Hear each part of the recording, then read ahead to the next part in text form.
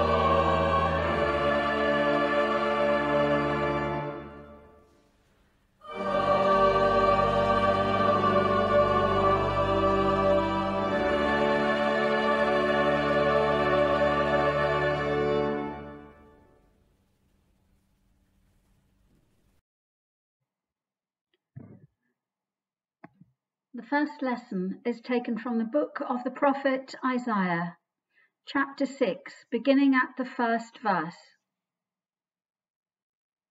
In the year that King Uzziah died, I saw the Lord, high and exalted, seated on a throne, and the train of his robe filled the temple.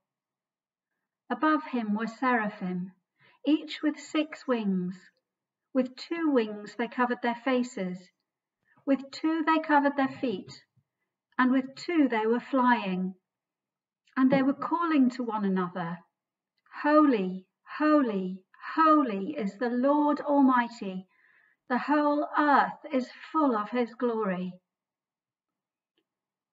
At the sound of their voices, the doorposts and threshold shook, and the temple was filled with smoke.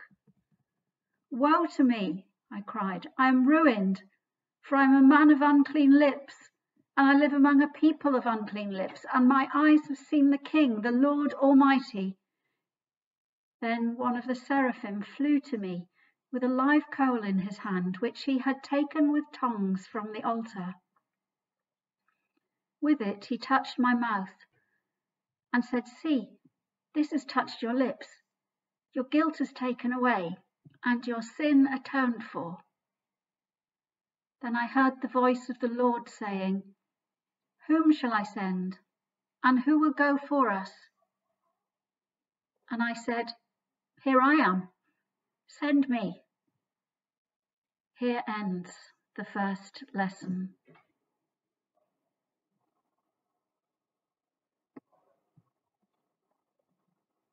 The second lesson is taken from the Gospel according to St. Luke, chapter 15, beginning at the first verse.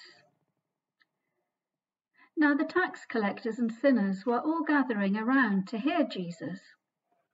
But the Pharisees and the teachers of the law muttered, This man welcomes sinners and eats with them. Then Jesus told them this parable. Suppose one of you has 100 sheep and loses one of them. Doesn't he leave the 99 in the open country and go after the lost sheep until he finds it? And when he finds it, he joyfully puts it on his shoulders and goes home. Then he calls his friends and neighbours together and says, Rejoice with me, I've found my lost sheep. I tell you that in the same way there will be more rejoicing in heaven over one sinner who repents than over 99 righteous persons who do not need to repent. Here ends the second lesson.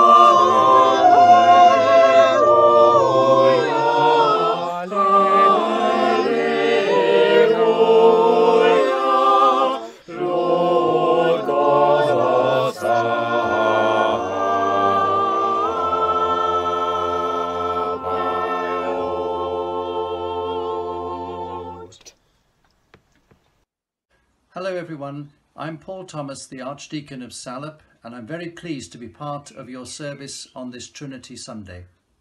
Now may I speak in the name of the Father, and of the Son, and of the Holy Spirit. Amen. The doctrine of the Trinity has often been regarded like Bertha, Edward Rochester's first wife, the mad wife in the attic. Christians tried on the whole never to bring her out into the open, and although she appeared now and again when no one was looking, for example in the baptism service or in the prayer of blessing in the name of the Father and of the Son and of the Holy Spirit, still no one really wanted to talk about her. You can read whole tomes of 19th century theology without ever being confronted with the idea that Christians believe that God is three in one. And Schleiermacher even relegated the Trinity to the appendix of his great work. Quite a few wouldn't mind if it stayed that way today. It's not in the Bible, they say, and it doesn't make sense anyway. As for not being in the Bible, my Oxford tutor Anthony Harvey used to say that the doctrine of the Trinity is overheard in the New Testament. All three names are there: Father, Son, Spirit. but they don't get connected up in any consistent way. They seem to represent three separate threads of the Christian experience of God, and weaving them together belong to a future age. It belonged, in fact, to the next 400 years, because that is about as long as it took the church to get its act together on the Trinity. They had been fine with talk about God the Father, because that seemed to coincide with a lot of the Old Testament and its ideas of God as creator and sustainer. God the Son took longer because they had to sort out if Jesus of Nazareth, who had gone about doing good and healing all manner of sickness, as Luke put it, did all that in a unique relationship with God, or as just another spokesperson of the supernatural world. If Jesus was the human face of God, then his identity was both human and divine, and no account of who God is could leave him out. The last one to gain proper attention was the Holy Spirit. The impersonal imagery of the Bible, like wind or water, tended to keep the Spirit outside the sphere of God's being, even though John's Gospel offered plenty of hints to the contrary. When eventually the penny dropped, Christian theologians realised that the Spirit too deserved to be treated as God, sharing fully in the divine status. Having got that far, the Church now had to decide how to make sense of God as Father, Son and Spirit without ending up with three gods instead of one. And here the Church in the West and the Church in the East went in different directions. In the West, Augustine went for what we might call a psychological model in which the Father, Son and Spirit related very much like the different levels of a human personality. The mind has memory, understanding and will, but it is still just one mind. It was all important to Augustine that we preserve God's oneness, because that was how the dominant Greco-Roman philosophy of his time conceived of God, dismissing any talk of a plurality of gods. In the East, away from the pressure, a group called the Cappadocian Fathers were more relaxed about each of the persons, Father, Son and Spirit, relating to each other more freely. They followed a social model of the Trinity, which made it easier to think of God enjoying the experience of being God's self with a rich exchange of love between all three persons, a heavenly community sharing a full, flourishing and overflowing life of harmonious togetherness.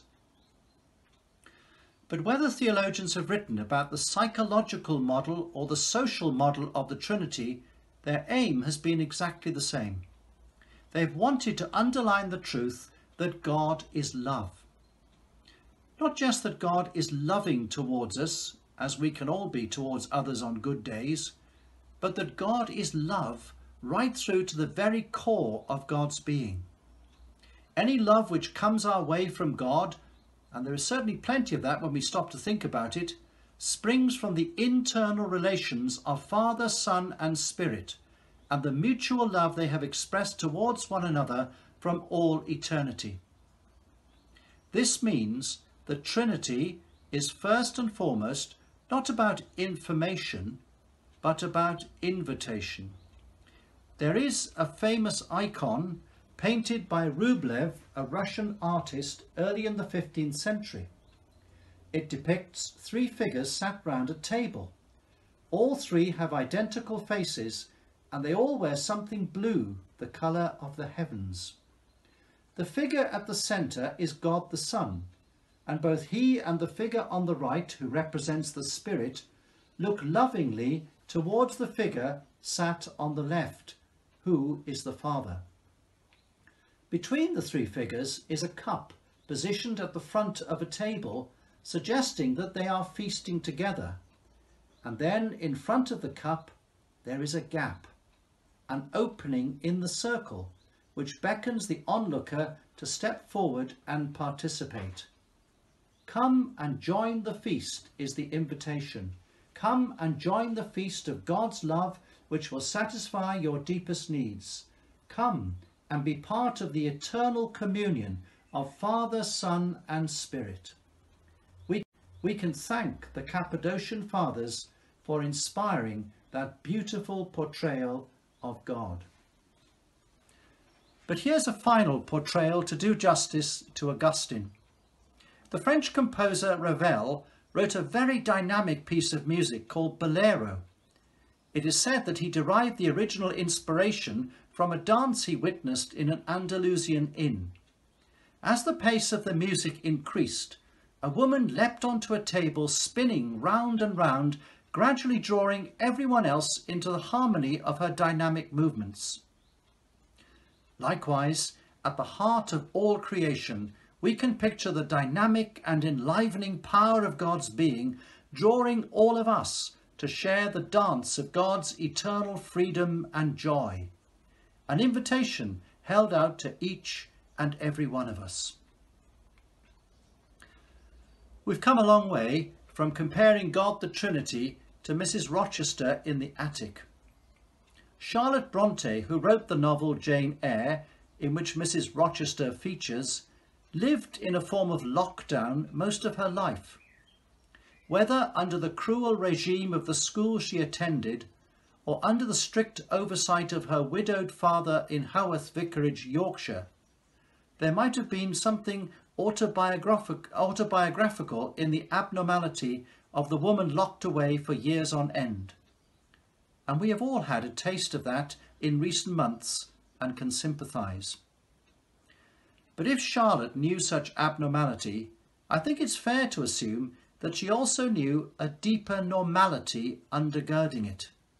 It was a normality that her father preached about every Trinity Sunday and which Charlotte came to believe in. It was the permanent normal of the deeply fulfilled and overflowing life of God as Father, Son and Spirit. A life which you and I are invited to share. Come and feast, says Rublev's snapshot of God. Come and dance, says Ravel's glimpse of God. Whatever might or might not change after COVID-19, whatever your hopes for the future after this strange time, this one feature of normal will not change and will be permanently open to us. So now it's up to you and me. Are we prepared to step forward and join this circle of eternal love? Are we ready to discover with St. Ephraim that it is a beautiful adventure to desert to God? Amen.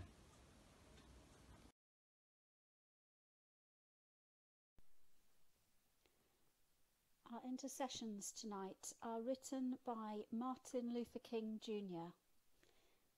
The language is a bit dated, but the subject matter is acutely contemporary.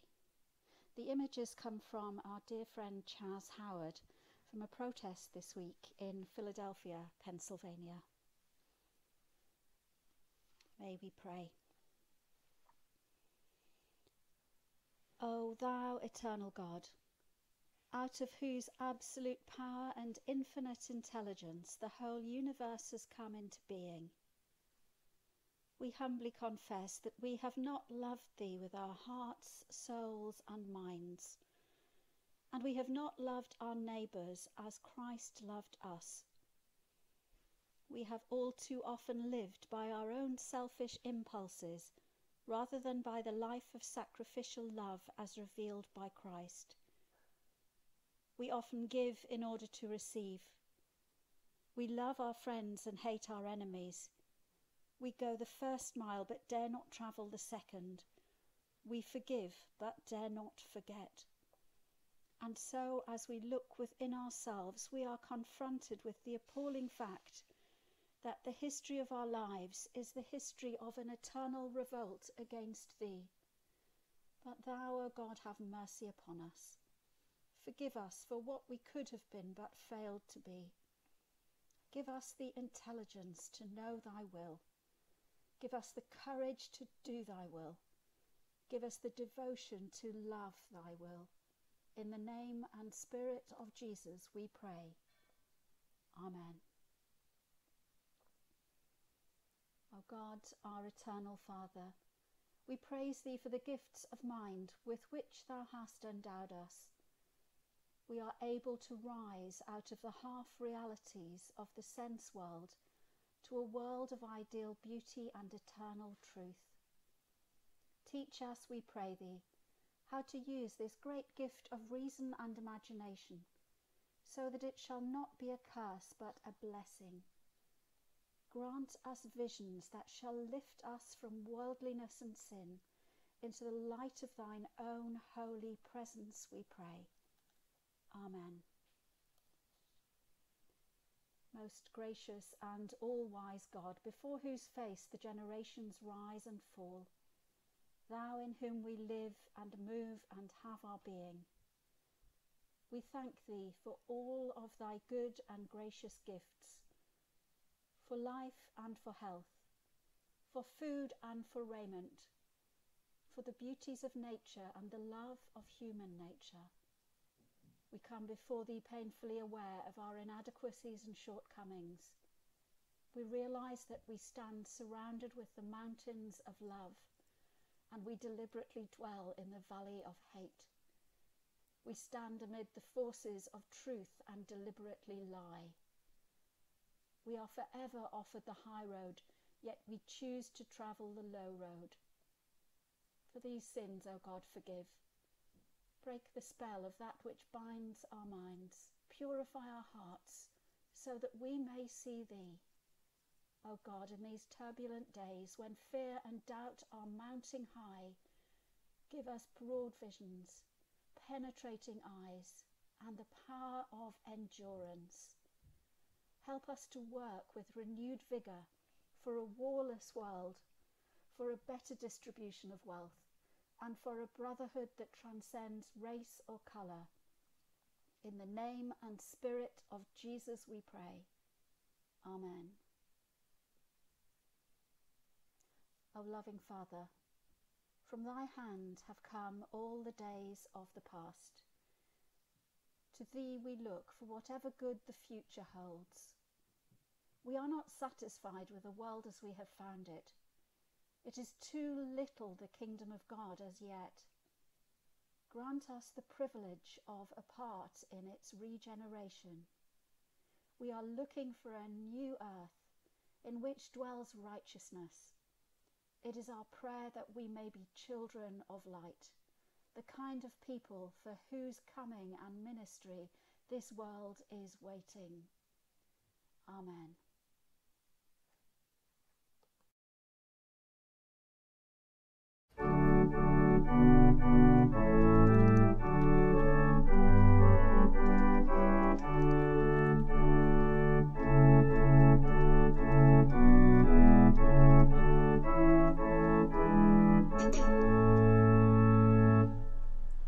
Holy, holy, holy, Lord God Almighty, early in the morning a song shall rise to thee. Holy, holy, holy, merciful and mighty, Lord in three persons, blessed Trinity. Holy, holy, holy, all saints adore thee, casting down their golden crowns around the glassy sea. Cherubim and seraphim fold down before thee, angels and not, and evermore shall be. Holy, holy, holy, all the darkness hiding, only eye of silver and thy glory may see. Only thou art holy, there is none